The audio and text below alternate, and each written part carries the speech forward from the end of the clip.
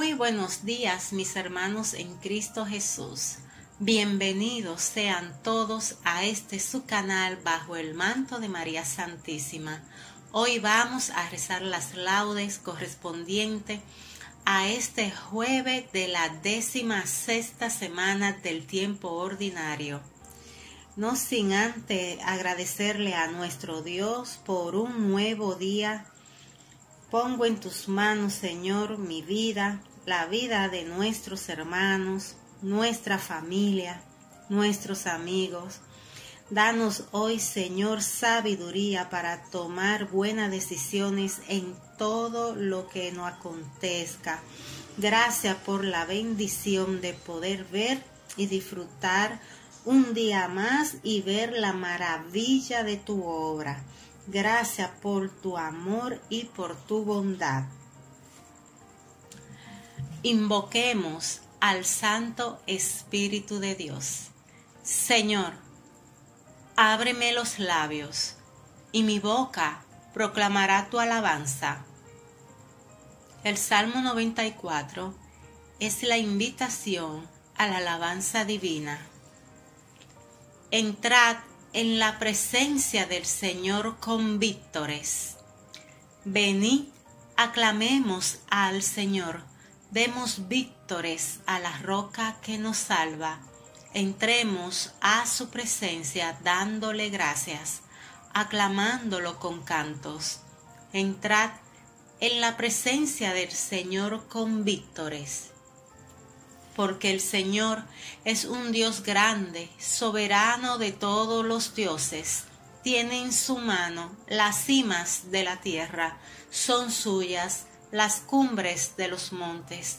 Suyo es el mar, porque Él lo hizo, la tierra firme que modelaron sus manos. Entrad en la presencia del Señor con vítores. Entrad, postrémonos por tierra bendiciendo al Señor, Creador nuestro, porque Él es nuestro Dios y nosotros su pueblo, el rebaño que Él guía. Entrad en la presencia del Señor con vítores. Ojalá escuchéis hoy su voz, no endurezcáis el corazón como en Meribá, como el día de Masá en el desierto, cuando vuestros padres me pusieron a prueba y me tentaron, aunque habían visto mis obras. Entrad en la presencia del Señor con vítores. Durante 40 años aquella generación me asqueó, y dije, es un pueblo de corazón extraviado, que no reconoce mi camino. Por eso he jurado en mi cólera que no entrarán en mi descanso. Entrad en la presencia del Señor con vítores. Gloria al Padre, y al Hijo, y al Espíritu Santo, como era en el principio, ahora y siempre, por los siglos de los siglos. Amén. Y nacidos de la luz, hijos del día, vamos hacia el Señor de la mañana. Su claridad disipa nuestras sombras y llena el corazón de regocijo. Que nuestro Dios, el Padre de la gloria, limpie la oscuridad de nuestros ojos y nos revele al fin cuál es la herencia que nos legó en el Hijo primogénito. Honor y gloria a Dios, Padre celeste, por medio de su Hijo Jesucristo, y el don de toda luz, el Santo Espíritu, que vive por los siglos de los siglos. Amén. Salmo 142, del capítulo 1 al 11. Lamentación y súplica ante la angustia. En la mañana, Señor, hazme escuchar tu gracia. Señor, escucha mi oración. Tú, que eres fiel, atiende a mi súplica. Tú, que eres justo, escúchame. No llames al juicio a tu siervo, pues ningún hombre vivo es inocente frente a ti. El enemigo me persigue a muerte, empuja mi vida al sepulcro, me confina a las tinieblas, como a los muertos ya olvidados. Mi aliento desfallece, mi corazón dentro de mí está yerto. Recuerdo los tiempos antiguos, medito todas tus acciones, considero las obras de tus manos y extiendo mis brazos hacia ti. Tengo sed de ti como tierra reseca.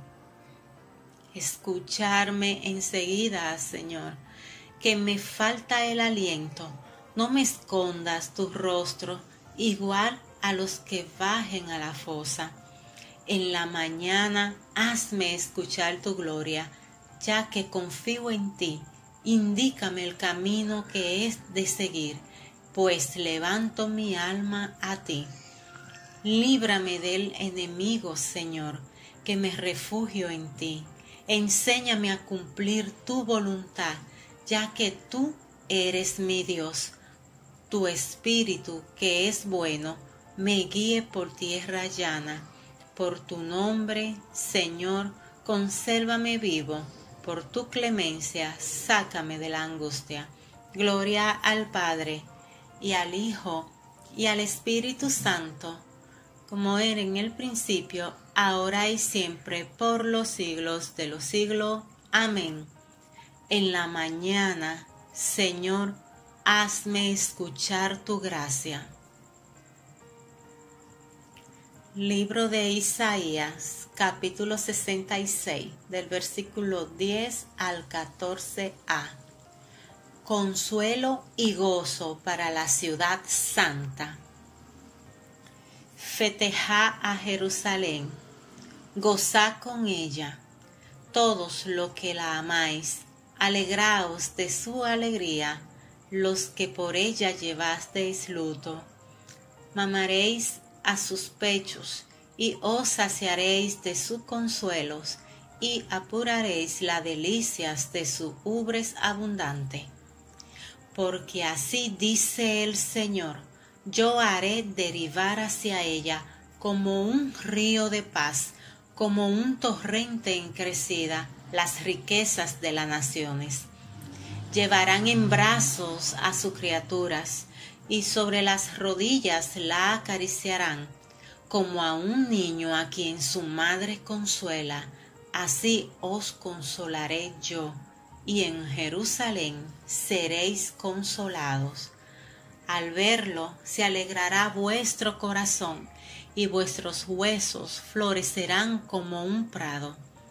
Gloria al Padre, y al Hijo, y al Espíritu Santo, como era en el principio, ahora y siempre, por los siglos de los siglos. Amén. El Señor hará derivar hacia Jerusalén como un río la paz. Salmo 146. Poder y bondad de Dios. Nuestro Dios merece una alabanza armoniosa. Alabad al Señor, que la música es buena. Nuestro Dios merece una alabanza armoniosa. El Señor construye Jerusalén, reúne a los deportados de Israel. Él sana los corazones destrozados y venda sus heridas. Cuenta el número de las estrellas, a cada una la llama por su nombre. Nuestro Señor es grande y poderoso, su sabiduría no tiene medida. El Señor sostiene a los humildes, humilla hasta el polvo a los malvados. Entonad la acción de gracia al Señor, tocad la cítara para nuestro Dios, que cubre el cielo de nubes, preparando la lluvia para la tierra, que hace brotar hierba en los montes para los que sirven al hombre que da su alimento al ganado y a la cría de cuervo que graznan. No aprecia el vigor de los caballos, no estima los rajetes del hombre. el Señor aprecia a sus fieles que confían en su misericordia. Gloria al Padre, y al Hijo, y al Espíritu Santo, como era en el principio, ahora y siempre, por los siglos de los siglos. Amén. Nuestro Dios merece una alabanza armoniosa.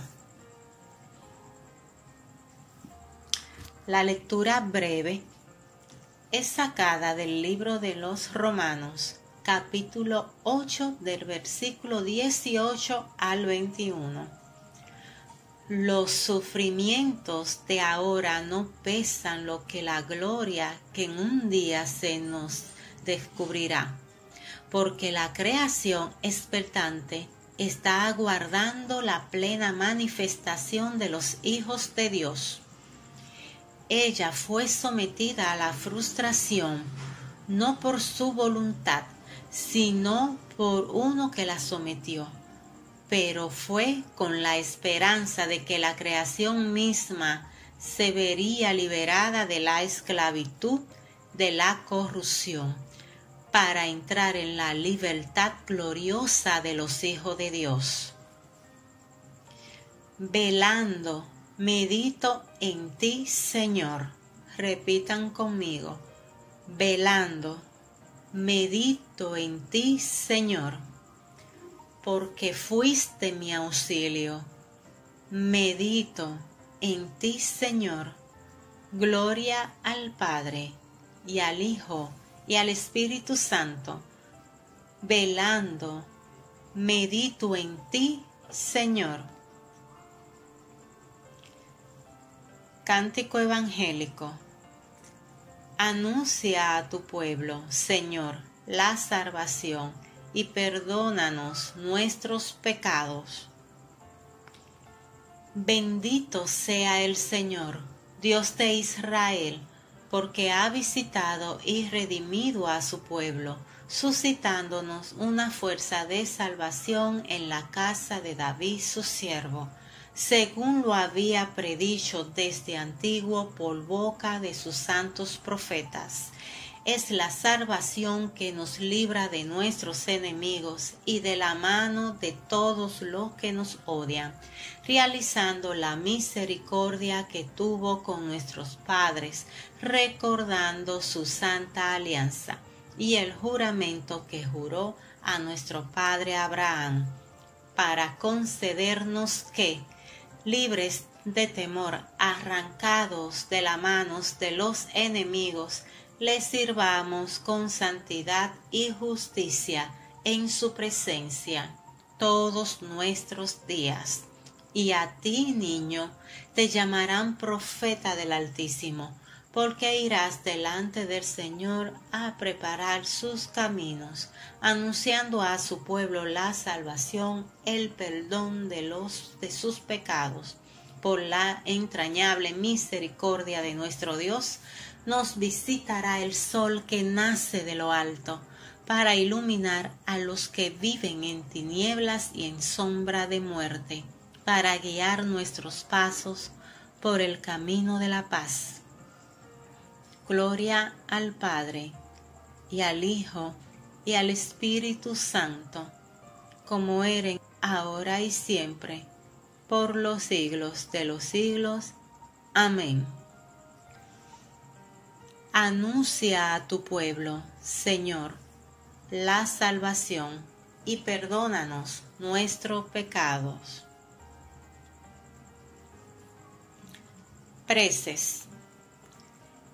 Invoquemos a Dios, de quien viene la salvación para su pueblo, diciendo: escúchanos, Señor. Bendito seas, Dios Padre de nuestro Señor Jesucristo, que, en tu gran misericordia, nos ha hecho nacer de nuevo para una esperanza viva, por la resurrección de Jesucristo de entre los muertos. Escúchanos, Señor, tú que en Cristo renovaste al hombre, creado a imagen tuya, haz que seamos imagen de tu Hijo. Escúchanos, Señor. Derrama en nuestros corazones, lastimados por el odio y la envidia, tu espíritu de amor. Escúchanos, Señor. Concede hoy a quienes lo buscan pan a los hambrientos, alegría a los tristes, a todos la gracia y la salvación. Escúchanos, Señor. Unimos a esta oración de la iglesia, Señor, esta oración de nuestra comunidad, de nuestros familiares y amigos. Señor, te presentamos a todos los enfermos del mundo entero. En especial te vamos a pedir por todos aquellos que sufren de enfermedades catastróficas. Te presento a Doña Carmen, a Ricardo Sánchez, a Carol Colón. Te presento a Gabriela y a su bebé Nicolás. Te presento a Alfredo, al Padre Elvin de los Santos, para que en el nombre poderoso de Jesús, Padre, lo libere y lo sane. Escúchanos, Señor. Señor, te presento a todos los jóvenes del mundo entero, principalmente a los jóvenes de nuestro país. Míralo con compasión, haz que te busquen, que se fijen en ti, que fijen tu mirada, Señor, hacia ti, porque solo tú eres la fuente de alegría. Trae a los que están confundidos, a los que se encuentran en depresión y en el mal camino, porque solo tú, Jesús, puedes brindarles la paz, la alegría y el amor que tanto buscan. Escúchanos, Señor. Señor, te presento a todos los sacerdotes, diáconos consagrados y consagradas, laicos comprometidos. Te presento en muy especial al Padre Elvin de los Santos, al diácono Ramón Celeste, al Padre Alexander, al Padre Víctor, al Padre Tony, para que los llenes de salud, sabiduría, para conducir tu pueblo. Protégelo y dale la salud en todo tiempo. Escúchanos, Señor. Señor, te presentamos a todas las personas que hoy día sufren de soledad y de abandono, para que le mande una mano amiga. Principalmente te presento a los ancianos y niños maltratados y abandonados. Cúbrelo con tu santa sangre. Escúchanos, Señor. Te presento, Señor, en esta mañana a la Fundación Fudecami y todos sus proyectos, Señor, para que lo haga prosperar en beneficio de tus más necesitados. Escúchanos, Señor. Señor, también te presento nuestro retiro bajo el manto de María Santísima, para que tu gloria se manifieste en cada uno de los hermanos que estarán presentes y reciban lo que tanto anhela su corazón y generen mucho fruto para tu gloria y para tu honra. Escúchanos, Señor.